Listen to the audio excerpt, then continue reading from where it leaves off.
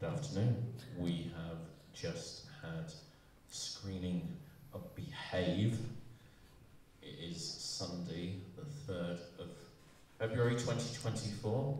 In case any of you have lost any idea of what time and what day it is, thank you very much for bringing this to us. I had, so first of all, let's start off by, if you would all mind introducing yourself and telling the audience and people watching at home who you are and what your involvement is in this film.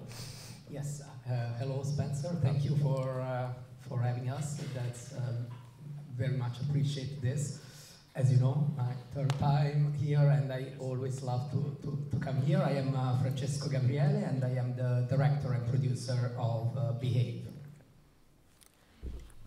Hi Spencer, thank you for having us. And every time I see Behave on the screen, I get so emotional. I don't know why. I am Viero. I am the baddest killer in the world. So be nice. Spoiler. Hi everyone, I'm Nora. I play Lily. Hello. My name is Washim. I play the funny guy. I play Karen. And that is all. So I need to tell you a little story.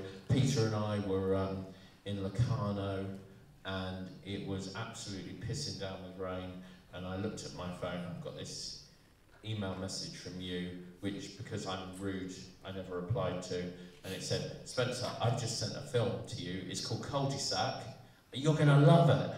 Yeah. No. So tell us the transition from Cul-de-sac to Behave and why. Okay, yes, you're talking about a different one, like a short film. Yeah, oh, okay, okay. That is another project that is called Cul-de-sac, and it's still in the dark comedy genre. And funny enough, was also set in a similar location.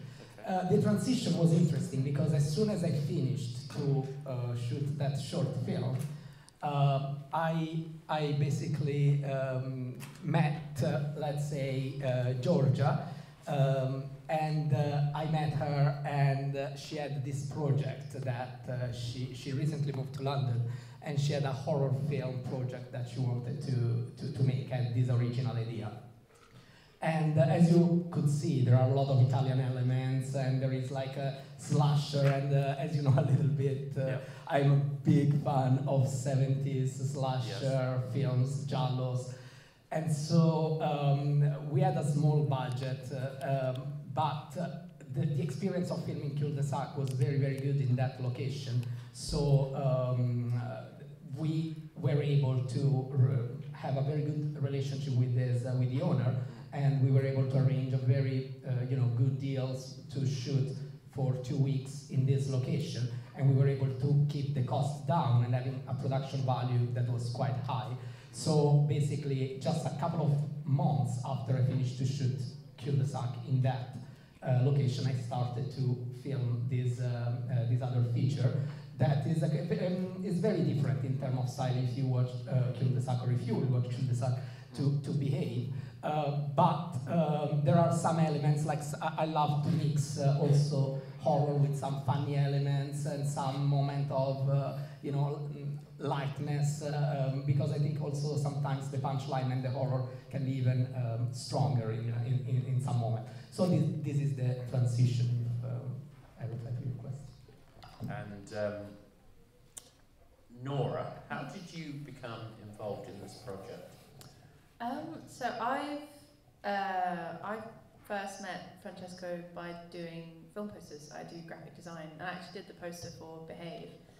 I think we worked on a short film previously, and Andrea, the production designer for Behave, mentioned, oh, there's, that he's auditioning for these characters, and she sent me the slides, and I was like, oh, absolutely, Lily, I very much resonate with her because I am a younger sister and I am that annoying. So it was really awesome, and then just from there, it was incredible because we worked together so many times on the graphic design side to actually be able to be there as an actor. It was really awesome. And how about yourself, Washim? I first met Francesco in university. He was one of my TV and movie teachers basically. And then eventually I moved on to short films with him, and I was in Cul-de-sac. And then he was just like, okay, cool, yeah, I need you back for this film, and now I'm here. So yeah. And how do you feel about age gap relationships? Love it. No comment. Okay, sorry, Georgia, how about you? How did you get involved? I met Francesco, let's say, in a magic way, and we reconnect, and I explained to him that I had this idea in mind, but it was a challenge for me to bring it to life.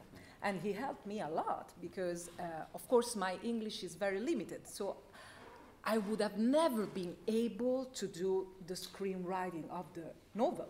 So Dan Sprosson was super helpful. But Screenwriter. yes, absolutely. And he was able to put all my ideas together. And of course, it was good for me to interpret the Italian mama, because I know a bit how it works in Italy. There is this very strong connection between the mother and the male son. It's incredible. So in a certain way, I wanted to laugh at this concept, and also to bring up a very peculiar element, that is the Galateo, that is a guide on behavior. And nowadays that there is a mess, really, maybe it's useful, paradoxically, some guide like Galateo. And so having fun of this, and also maybe in a certain way, you know, the people that wants to impart you some behavior are tricky in life, you know? And so I wanted to put all this together. Yeah. Yeah. And funny enough, the first time we met with Georgia was 15 years ago, like in Rome, during a short film that was a horror film. I was like we were both very young. You were young. But interesting enough, there was like the special effect artist of that, because I know that also here you are going to have Deep Red by Dario Argento, was Sergio Stivaletti, that he did all the special effects for Dario Argento film. So the very first project we worked together was a horror with, also Sergio Stivaletti. That's really cool. Yeah, that's true. That's really cool. So where did the idea originate from, and were there any, were there any influences, any specific influences from Italian cinema of yesteryear? I can reply to the influences about the original idea. Maybe then you can. Yeah, in terms of influences, obviously, when she told me about this idea of an Italian, I mean, obviously we are spoiling a lot, but it's fine. An Italian female killer is something that wasn't done until recently, I would say, because then obviously with Pearl, with different movies that came out recently, it was explored more. But in the past, historically, all the slasher had mainly male character. And having a character that was a female and Italian, it was very, very interesting to me and appealing. And obviously, I could see a lot of reconnection with, and a lot of links with 70s giallos, obviously something of Deep Red in terms of stylistic choice. The photography was we tried to be as much as possible, with the color palette, red, blue. But in terms of style, two movies were the most prominent for me. For sure, Scream by Wes Craven, but the other one is Torso, that is by Sergio Martino, that for a lot of people is considered the very first slasher ever made. And he has a lot of comedy elements, and there's a lot of funny characters, and I think, Torso was probably one of the main influence in terms of style when making this, mixing some of the 70s slasher, like The Last Image, in all the 70s giallos, there is always the end with this image and the credits on top. So a lot of things came from there. And in terms of original ideas? The challenge for me was to explain to the audience that there is some. I don't want to spoil too much, because if we are lucky, we will manage to do a prequel and a sequel, finger crossed. But yeah, so Polly, it's a very disturbed person, but why? Because she's also a victim of the postpartum depression.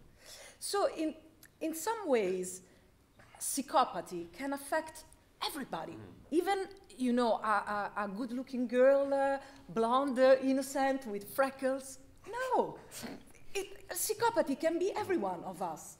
And plus, this very important psychological disease of the mothers, the new mothers. And it's impressive because I think it's underestimated as thing. So, and then also, sorry, Francesco, No, I watched a movie, I don't know the title in English, maybe you can help me, the one with Matthew Lillard and the Mama Killer. And it was 19th movie. Yeah, and there was also Barbara Streisand at the end. Yeah. It was... Bravo, bravissimo. I was... Bravo. Bravissimo. Very good. And I was also influenced a bit by that. Yeah. Excellent. I really love the fact that all the characters are like so inflated, if that makes sense. You know, like everybody's kind of like an exaggeration, like a lot of those 70s films. And there was a lot of those character tropes, and at some point I was expecting someone to do this. What, you know, I mean, obviously homage, I guess, but when you're acting in that role, maybe we go down towards Nora, what's it like to sort of like create these kind of inflated characters? I mean, yeah, as you said, I think in sort of cult classic slasher horrors, it is almost like a category per character. It's usually, you see it in video games as well, it's very similar, where you've got like the cool one, or the jock, or the nerd, and like it's that kind of thing. So when we first did a table read, we spent, I think it was it half an hour or an hour of essentially character work, where we all talked about how our characters knew each other and the backstory, and me and I say India, that's not actually her name in real life, but we obviously play sisters, and we were figuring out exactly what our family was. So we share the same dad, but we have different mums. So we had this whole backstory that we all created, and I think that helped kind of elevate the characters when we were on set, where we were able to exaggerate these specific tropes. And it was just really fun to just play around with them. Like we were able to bounce off of each other quite well, I think. Did you struggle, Francesco, this is probably this question for you, did you struggle with some of the humour, you know, in terms of like whether you thought it would hit or not? I mean, because I heard the audience, it hit, but was there ever a time that you questioned some of the humour in that? Yes, and especially when you do something that it has humor. As you know, like comedy is very much also a cultural thing. So the screenwriter was British from an original idea of an Italian. So developing some jokes for me, sometimes also some of them I had to really maybe understand also sometimes in terms of language or in terms of why it was like funny in that moment, and understand if it could work or not. So obviously in terms of directing is an extra challenging sometimes. So yeah, I had to work harder, and sometimes it was a questionable thing, especially because, as Nora was saying, like there are kind of stereotypes in terms of characters, but you have to be careful again to don't overplay in some moment. This is why, like, yeah, hopefully I will never do like stuff like that, but you have to arrive at a point where you don't overplay the joke. So that was the difficult part, like pushing the character, understanding the character and sometimes the stereotype, but make them believable in a way that otherwise you don't connect with them. So there has to be something that is a little three-dimensional, and the delivery cannot be, you know, commedia dell'arte over the top, otherwise it will become too hard. So maintaining that balance between pushing for the jokes and in sometimes the moment of more drama, and it wasn't an easy balance. But there are a couple of scenes that in some, I mean, I went with this in different countries, like in Romania and Italy, in different festivals, and it's interesting how there are some scenes in which some people don't react when it's a different language than in English, because maybe they don't understand the jokes with subtitles, but some other that are more visuals, that in which people are really into it. For example, the jump scare in the bed with the girl and after the sex scene, or some other moment where they are just visual and it's not lines, it's not dialogue driven, where people are really, really involved, and they always, laugh at the joke, let's say. Yeah. Washim, what was the biggest challenge of the film for you? It was most likely trying to find the humour. Like, Callum was a difficult character to start off with for me, and then I was just as slowly, as days went past, I was just okay, yeah, this is a character. I obviously based it off classic horror films and getting the funny character and everything, but I also have to thank the entire sleaziness to one of my friends, because I looked at him, I was just you're perfect. And just copied that. Yeah, I really enjoyed your facial expressions at some points during the film, so well done. Have we got, you've got a really good reaction from the audience, so hopefully you've got some questions out there. Can we have some hands in the air? Some questions?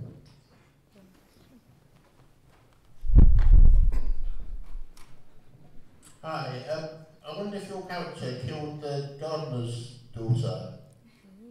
Is that something for the prequel, maybe? Yeah. You are very clever. But I won't answer. Is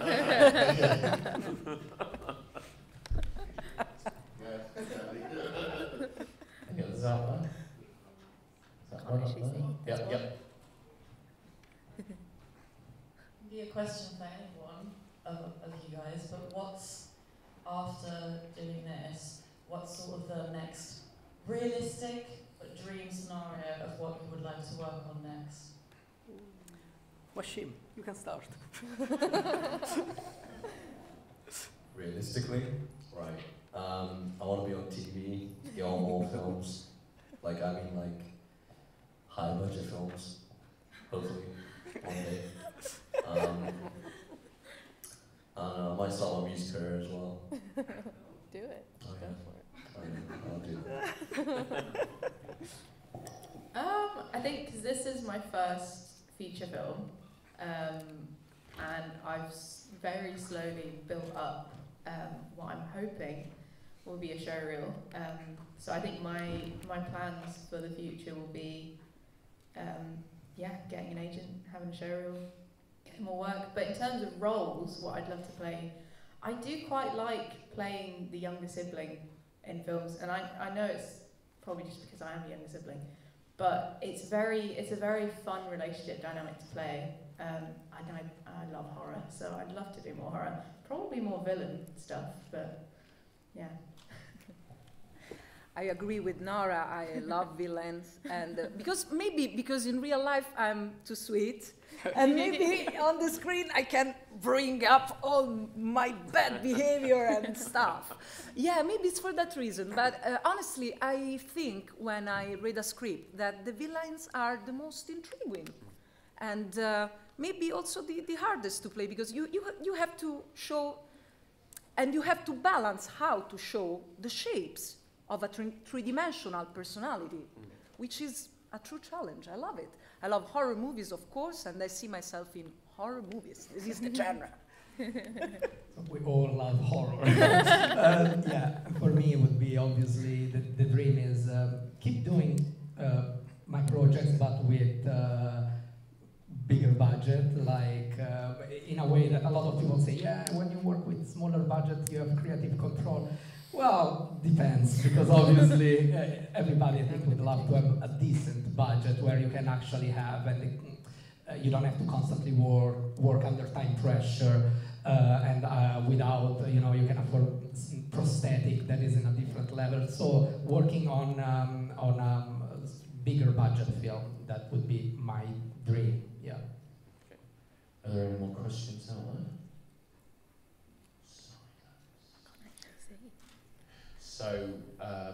with somebody, meanwhile. I really enjoyed your character. I suspect you had quite a lot of fun with that, and I really felt there was like a channeling there between your character and the mum in Deep Red, Profondo Rosso. Yeah, I really like that. That's so well done. So you've shown at a bunch of festivals. Have you got anything else booked in yet for this? We got very lucky because we secured a very good sales agency for the film that's screened and presented at the European Film Market last week in Berlin.